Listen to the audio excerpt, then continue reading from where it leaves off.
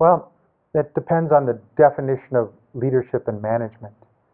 Um, Leadership has more to do with the vision and the focus of the future.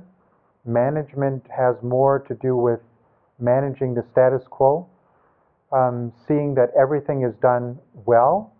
And oftentimes, church planting leaders who succumb to management, they do everything right without sometimes doing the right things.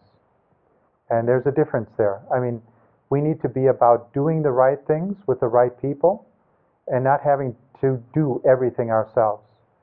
So we need leadership gifts that are vision-oriented, that will take people, that will inspire people to follow us into a preferable future, which is church planting multiplication.